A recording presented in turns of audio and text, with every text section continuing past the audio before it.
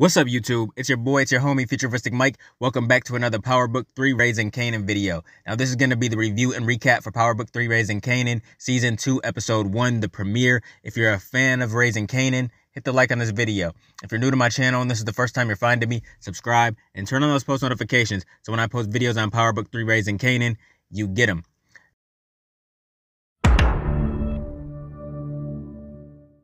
Now, Power Book 3 Raising Kanan is back. Yes, it feels great to have this show back, man. It's been a whole year, a little over a year actually.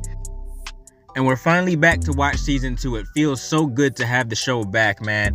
I just love whenever anything in the Power universe is airing every week. It just feels so great.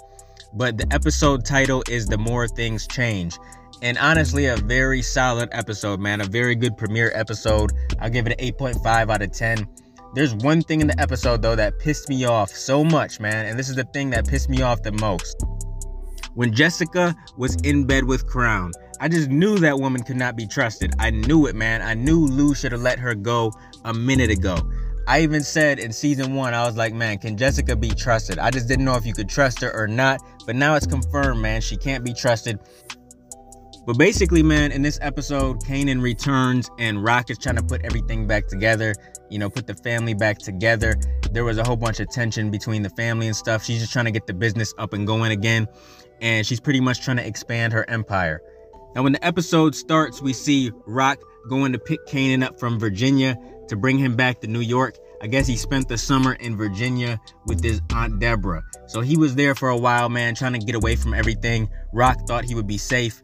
Remember, Symphony brought him there. Detective Howard, he's being discharged from the hospital, man. It seems like he's gonna be okay. You know, he's gonna make a full recovery. He can't find his ring, so he's pretty upset. He said he's not going nowhere till he finds his ring. And then Detective Burke is there.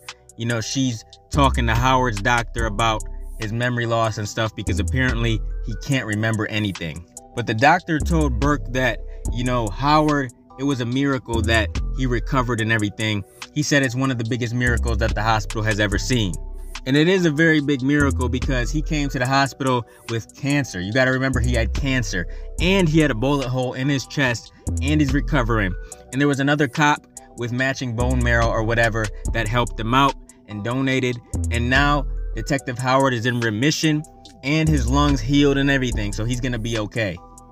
Now we see Lulu and Jessica and they're arguing about Famous's career and stuff. Lulu doesn't really want to back him up because Famous is messing up, man. He's smoking weed. He's not really writing like he's supposed to and stuff. Now, when Lulu pulls off from Jessica, he hears this singer at the light or whatever. Her name is Zisa. She's played by Paulina Singer. And Lou drove super fast, pulled his car over in front of her, and offered to sign her to his label. And she wasn't very happy at the way he handled this situation. She said, don't ever do that shit again. But he gave her his card and stuff and said, I'm looking forward to you calling me. So he wants to mess with this new singer, Zisa. Now we see Jukebox visiting Nicole's grave and it's very sad, man. Jukebox is still very upset. It's going to take a long time for her to get over this. And then we see Kanan and Rock in the car. They're on their way back to New York or whatever.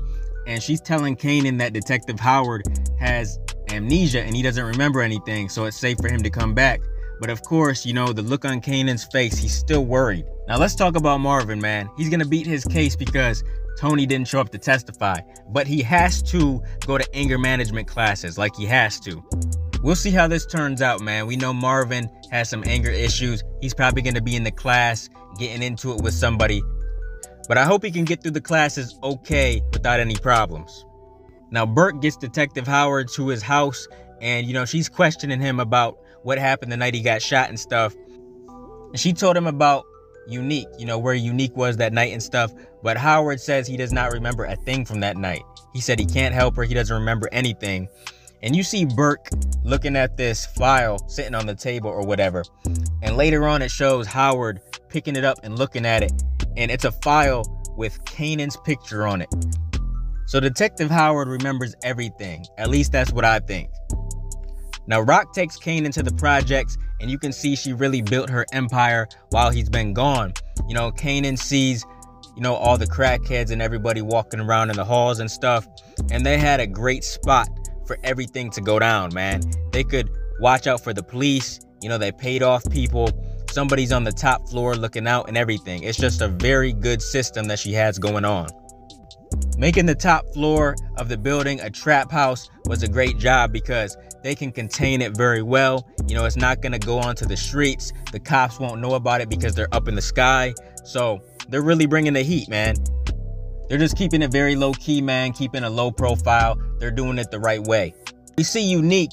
We learn that he's probably going to be getting out of prison soon. So he'll be back out on the streets. But how will his empire be when he gets out, man? Will it be waiting for him, or what's going to happen? Now we see Jukebox going through old pictures, and she finds one of her mother.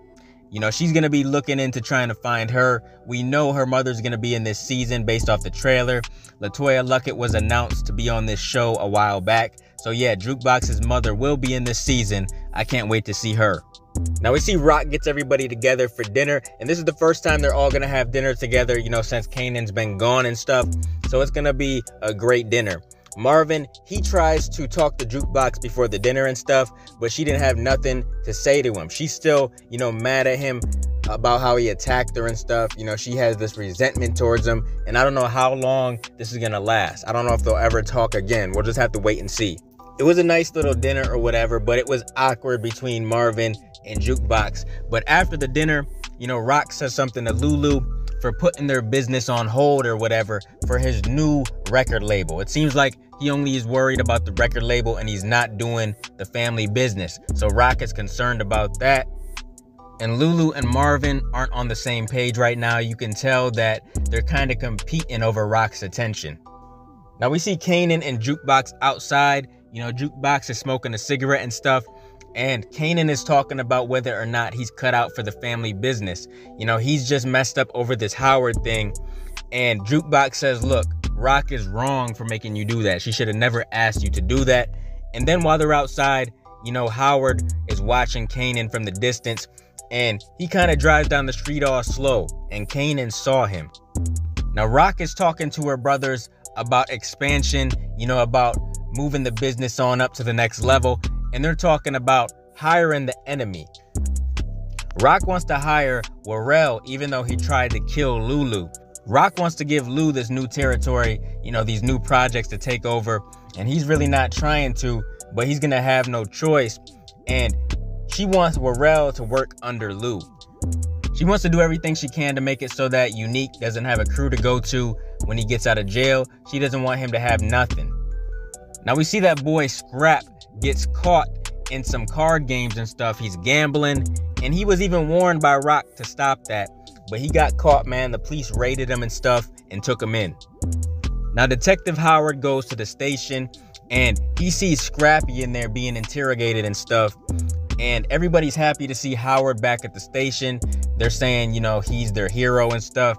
And then he talks to Burke, and she's just very focused on figuring out who shot Howard. She's being a good partner.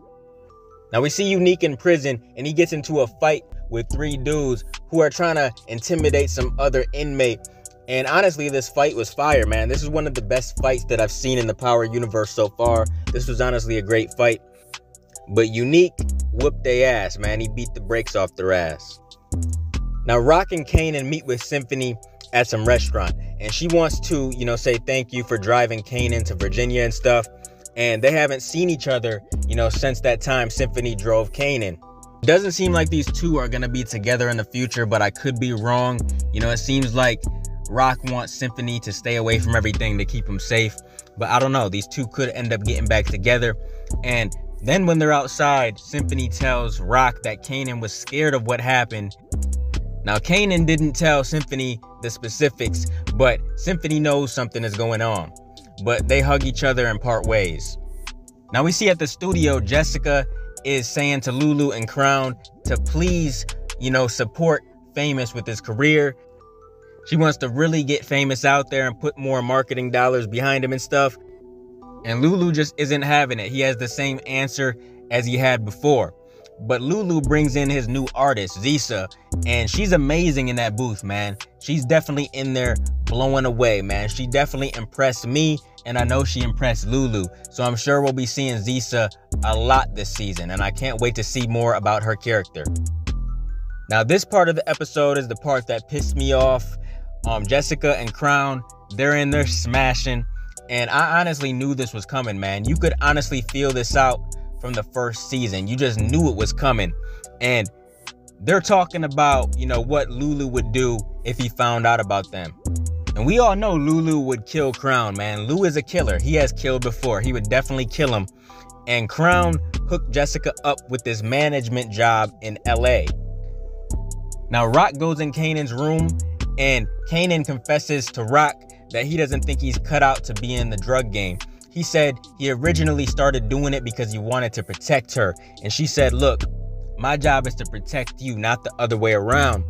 And then the phone rings and Rock takes the call. And it was your boy, Detective Howard, obviously, because we see them meeting up.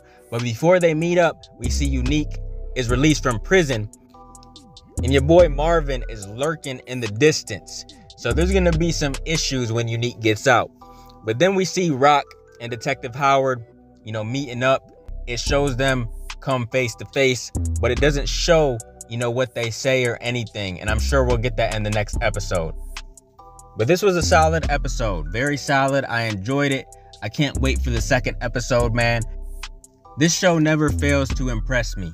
I love this prequel, man. I just cannot wait to see how this season plays out.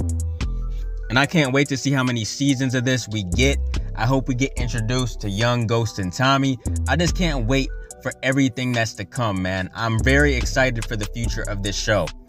But if you guys have seen the premiere episode, comment your thoughts down below. Let me know all your thoughts. What are your theories, thoughts, predictions, and everything else? Keep supporting your boy, and I'll be continuing to bring y'all Power Book 3 Raising Kanan content in the future. Make sure you guys like, comment, and subscribe, and smash that notification bell so you can never miss a video. If you guys want to donate to the channel, I got links below to the PayPal and Cash App accounts. Hope you guys enjoyed the video. Let me get out of here, y'all. It's your boy FuturisticMike, and I'll talk to you on the next one. I'm out. Peace.